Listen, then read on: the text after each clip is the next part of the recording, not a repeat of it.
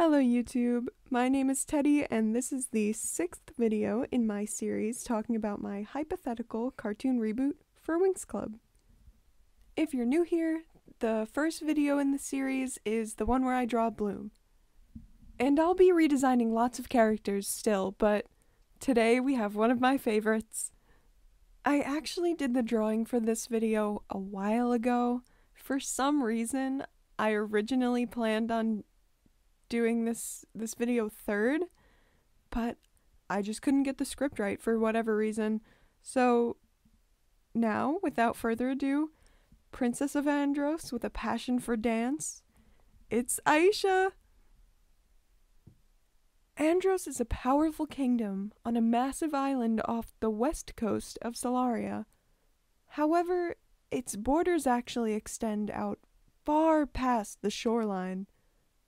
It's a kingdom some might call amphibious. Centuries ago, two ancient kingdoms were joined in a beautiful marriage between the land-dwelling prince and the sea-dwelling princess. And now, most people are able to live their lives either above or below the waves, should they so choose. Aisha's parents are the main king and queen of this country, and they rule from the center of the main island. However, a secondary royal family lives off the coast, helping to govern those who live a fully aquatic lifestyle. Though these two families have always been in good standing, the king and queen on land have a unique pressure on them. They fear if they're not the best leaders they can be, they'll lose the support of those underwater, and their country would be torn apart. And so, Aisha was raised to be the perfect princess, to be polite, courteous, intelligent, poised, and selfless. She feels a great sense of duty for her people, and her whole life she has put her desires aside in order to present the person her parents expected her to be. There was one part of her princess training, her studies growing up, that she did look forward to.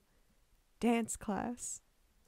I think Aisha probably would have learned at least a little bit of a few different types of dance, but her parents would definitely have her focusing on ballet. I've seen some other redesigns where Aisha is like ripped, and that's really cool, but it just doesn't work for the world that I have, I guess, because her lifestyle as a princess, she wouldn't be able to really go to the gym and work out or, like drink her protein shakes and bulk up. So I interpreted her athleticism in sort of a different way, where it's more of a focus on flexibility and stamina and things like that. Don't worry, she's still going to be super into hip-hop, but I think that will be something that she gets into a little bit later after she gets some more freedom in her life. Aisha does enjoy ballet though, she has ever since she was little, and I think a big part of that was because her instructor at that time was a very kind woman who was actually a lot more patient with Aisha than a lot of her other teachers were. And best of all, she would bring her daughter Anne with her to class as well. Anne and Aisha were about the same age, and Anne loved getting to dance alongside her, not because she was the princess, but because she was her friend. Aisha didn't realize it at the time, but she definitely had a huge crush on Anne. The only other part of her studies you could say she really looked forward to was history class. Most of the people of Andros are pretty proud of their history. Yeah, it was an act of love that made them such a strong kingdom after all. But I think that Aisha in general is just a major history nerd. Her parents, seeing this enjoyment, would absolutely encourage her and give her access to all kinds of historical texts from around the world. It would be from one of these more ancient books that she would learn about the village of the pixies. In my reboot, pixies would be a race of small humanoids formed from flowers shortly after the first fairies were created in order to be their companions and assistants, and help with caring for the mother dragon and her child.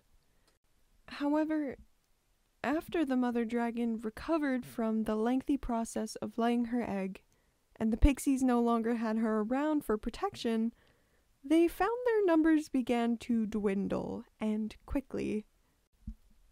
In an effort to protect the small population that remained, the leader of the pixies created the Morphix, a substance that flows like fresh honey but can harden into a form tough like solid oak. Morphix was created to allow the pixies a safe haven away from harm. At the bottom of a beautiful Androsian lake, disconnected from any rivers or ocean, the pixies hid themselves away from the world underneath a dome of Morphix, their sky now to be a sparkling magenta hue for centuries to come. However, it seems somehow the knowledge of this place ended up in a memoir that just so happened to land in Aisha's to-read pile. And once she had realized just how close this lake must be, she set out in search of it. Her quest took a few months, as she had to sneak out most of the time. But one night, she found a sparkling lake that she was convinced must be the one. She dove down to the very bottom where, instead of sand, her fingertips met a surface like that of gelatin. Trying to break through its surface, she gave a solid thwack with her palm, but it resisted against her, turning solid. Calming herself by looking to the full moon high above, past the water's surface, she had an idea, and used her magic as the fairy of waves to gently push her hand into the now softened surface. The substance rippling as she pushed her arm through, eventually feeling dry air on the other side. So she braced herself and plunged through. On the other side, she found herself falling towards a sleeping city, illuminated by streetlights only as tall as she was.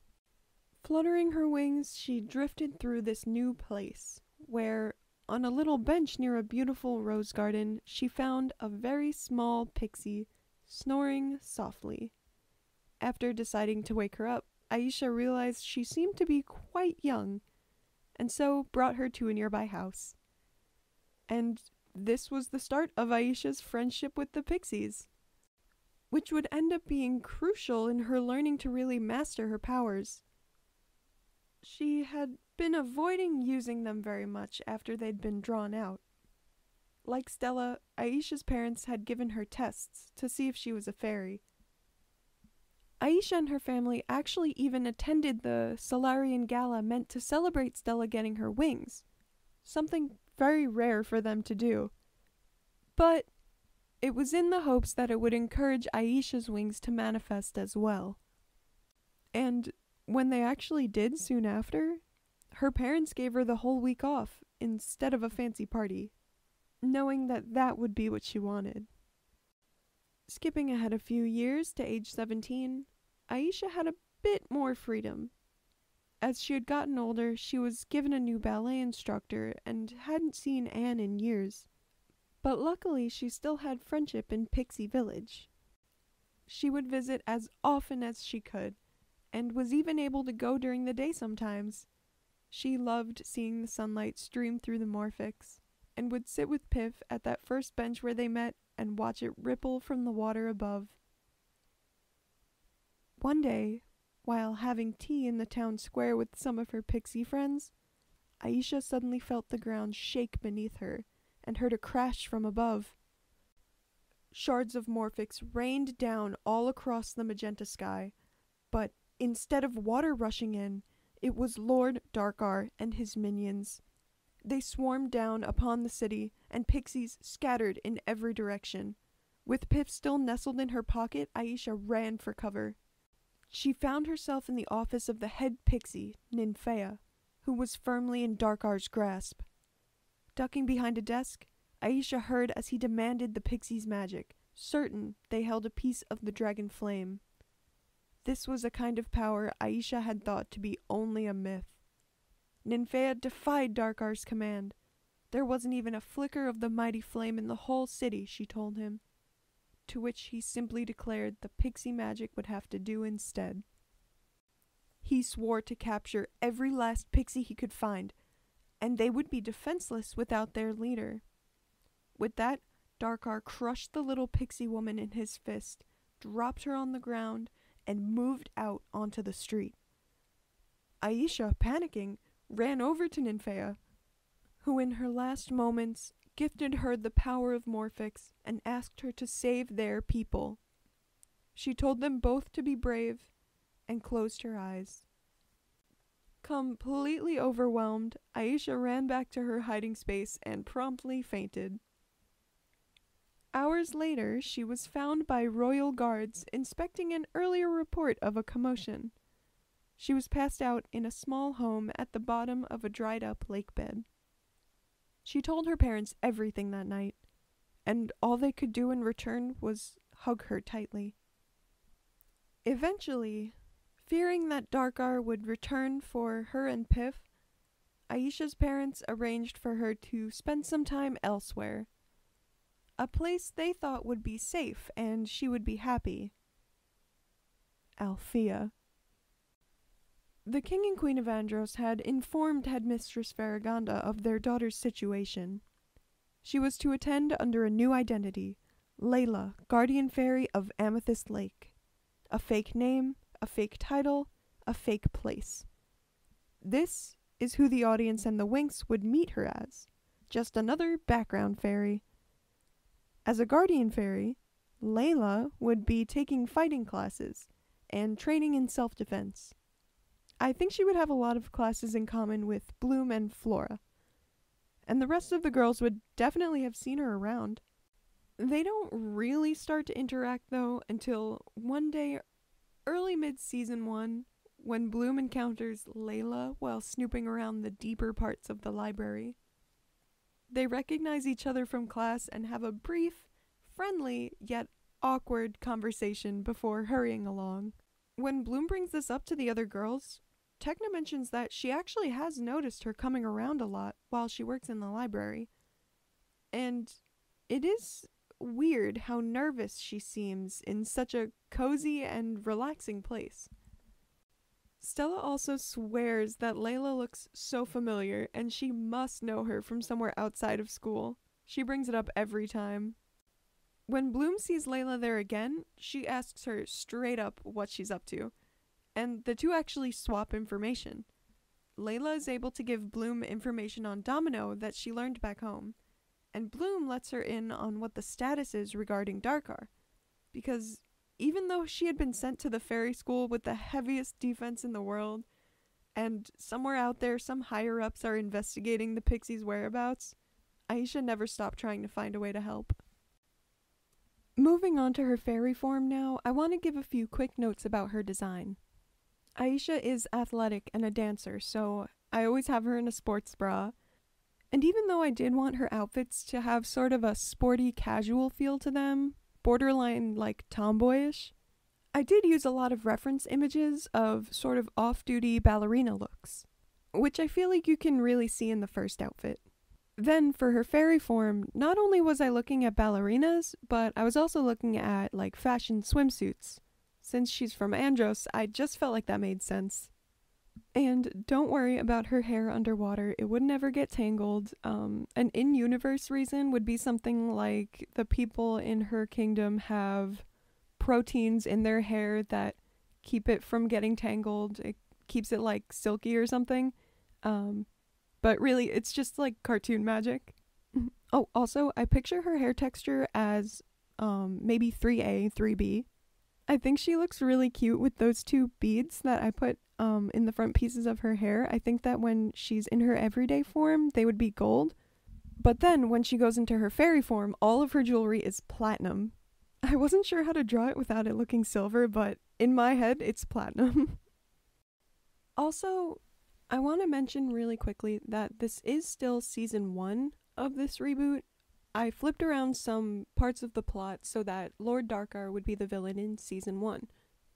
The tricks are still there, of course, but they're more working for Lord Darkar. He's going to be the one that kind of turns them over to being fully evil rather than just being like mischievous little assholes. We'll really get to see the tricks shine in season 2 of this. They'll be building us up towards our big bad villain with a capital V, if you know what I mean. But yeah, so in season 1, we get Aisha's introduction and her backstory. We learn about the pixies, even though we really only meet Piff. We get like an origin story for the tricks, and of course, Dark Bloom. After Bloom gets taken and turned to the dark side for a little while, I think that's when Layla would tell the Winx who she really is, and she would give them any information she has to help them prepare, but I don't think that she would have any real plans of actually fighting alongside them. She would probably still be too worried about what her parents would think. But then in the final battle, when she sees all of the students of Alfea banding together to stand up and fight against evil, she would find the courage she needed to face Darkar. And with the power Ninfea gave her, she would be crucial in his defeat. Unfortunately, the fate of the pixies would still be up in the air at the end of the season, but the Winx are on the case. And from now on, Layla can be who she really is. Princess Aisha of Andros, Fairy of Waves, and wielder of the Morphix. That's a lot of backstory in one video, huh? I'll have to save talking about her relationship with Naboo for his redesign, and yes, I'll be doing his and the specialists eventually, but I will say for now that as much as Aisha cares about him, she's definitely a lesbian, and once she is able to attend Alfea under her real name, she can really start working on her character development. I really hope you like her outfits. I tried to keep the vibe of the original show while simplifying them down for a more animation-friendly look. And I think that this version of Aisha would be very happy to wear them instead of what she had to wear as a princess. I think she would be much more comfortable. But wrapping up this video means we've covered all of our main 6 Winx girls. I hope you've enjoyed this series so far. If you have, leave a like and comment. And follow to see who I do next. The tricks are coming soon, but I have one more video before I get to them. See you then. Bye!